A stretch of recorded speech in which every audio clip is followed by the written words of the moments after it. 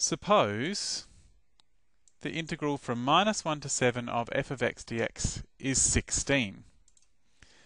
The integral from 3 to 7 of f of x dx is 12. And the integral from -1 to 4 of f of x dx is 20. Find the integral from 3 to 4 of f of x dx.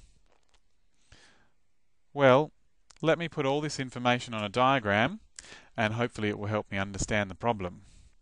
So here's an x-axis, and here's a function f. I don't know what the function f actually looks like, but this will do to help me solve the problem. So let's see the information we've got. We've got the integral from -1 to 7 of f of x dx is 16. So from -1 to 7, and this is the integral from -1 to 7 here, and that answer comes out to 16. So 16 there. Next we have the integral from 3 to 7. So let me put the 3 in, and this area is 12. 12. Next we have the integral from -1 to 4. So from -1 to 4, and this area is 20.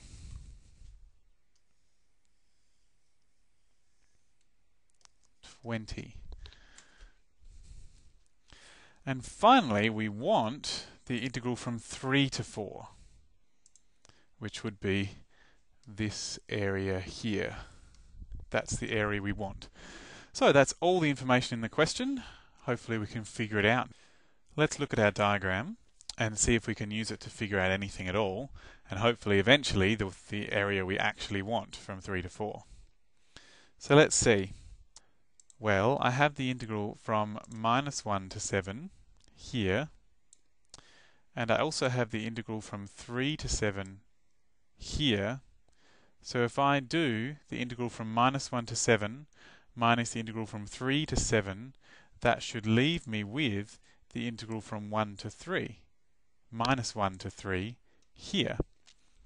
So the integral from -1 to 3 of f dx should be equal to the integral from -1 to 7 of f dx minus the integral from 3 to 7 of f dx.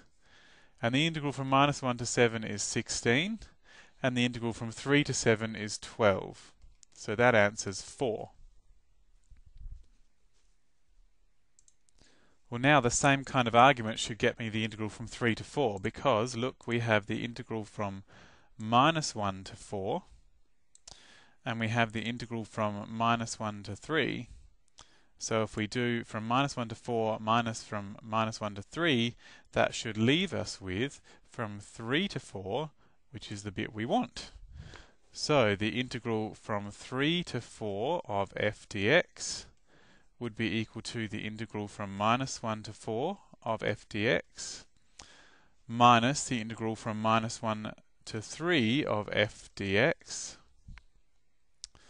which is equal to, so from -1 to 4 is 20, and from -1 to 3 was 4, so that is 16. And that's the end of the problem.